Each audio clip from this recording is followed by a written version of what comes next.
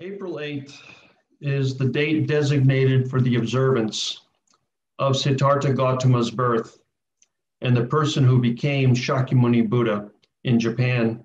The celebration there has merged with a native Shinto ceremony into Hanamatsuri, or flower festival. And Japan celebrates this national holiday with parades, parties, public gatherings, and child-centric events. And as the holiday is deeply connected to Japanese culture, the celebration will pay homage to the past and include a variety of costumes, music, dances, and plays, all connected to the past and bringing history to life. In the South and Southeast Asia, the festival of Vesak combines Shakyamuni Buddha's birth, awakening, and death on different days of the relevant lunar calendars. In Hong Kong, Macau, and South Korea, it's a national holiday. In North America, the date is celebrated on different days as Vesak or Shakyamuni Buddha's birthday, depending upon the Buddhist denomination and ethnic group. Gautama Buddha was born sometime in the 6th to 4th century BCE in Lumbini, in what is now Nepal, and raised in the Shakya capital of Kapilavastu. The date of his birth and death are debated among scholars. Traditionally, previous to the modern era, Chinese, Korean, and Vietnamese Buddhists dated his life to the 10th century BCE. Today, it's viewed that sometime in the 5th century BCE is probably a pretty good guess for his birthday. Interestingly enough, archaeologists claim to have found the actual site of his birth, though the date, even century, is still unknown. We may be short on facts about the dating of his birth, but the legends that surround his birth abound.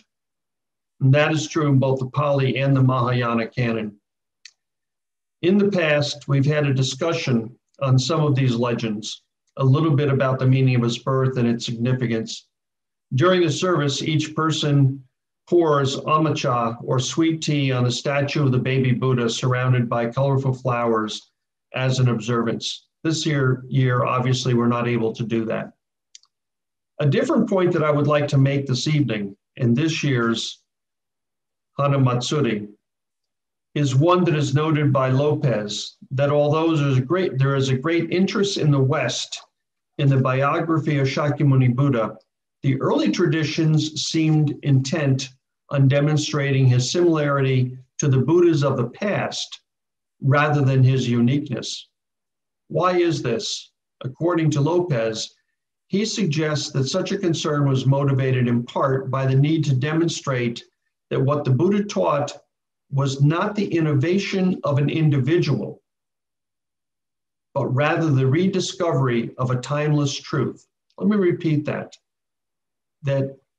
early Buddhists were more concerned about the Buddhas of the past and the similarity of Shakyamuni Buddha because it demonstrated not the innovation of the individual, but the rediscovery of timeless truths, what the Buddha himself called an ancient path. That has been discovered in precisely the same way since time immemorial by a person who undertook the same type of extended preparation. It is in this sense that the doctrine of existence of past Buddhas allowed the early Buddhist community to claim an authority similar to that of the Vedas of their Hindu rivals and the Jain tradition. So today we have something of a paradox. We're observing the birth of Siddhartha Gautama, who became Shakyamuni Buddha at the time of his awakening under the Bodhi tree in Gaya, India. And during this observance, I'm asserting the significance of the individual is not as great as the teaching in and of itself. That paradox itself is something of a reflection. How many times have I heard someone ask me, well, what did the Buddha really say? And you know my retort, which is, we don't really know what he said. We know what is reported to have of his having been said. And furthermore, that this is placing prominence upon one person as opposed to the teachings as a whole. Humans like to have an individual to worship or exemplify, but we don't worship Shakyamuni Buddha, the awakened person of the Shakya clan, and we realize that exemplifying him, while worthwhile, may not be possible. That is why on the observance of his birthday, I requested that people reflect on how has the awakening that resides within us, the Buddha, the teachings, the very being of existence, the Dharma, and the assembly of those who follow the path, Shasana, contributed to their lives in the last year and the time to come. The teachings are not of one person.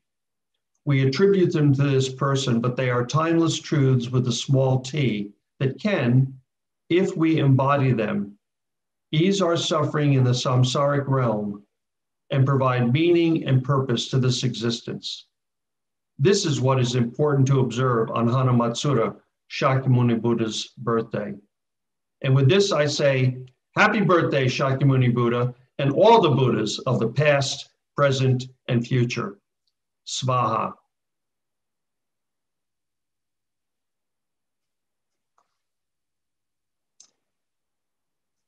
This is the practice of the threefold truth.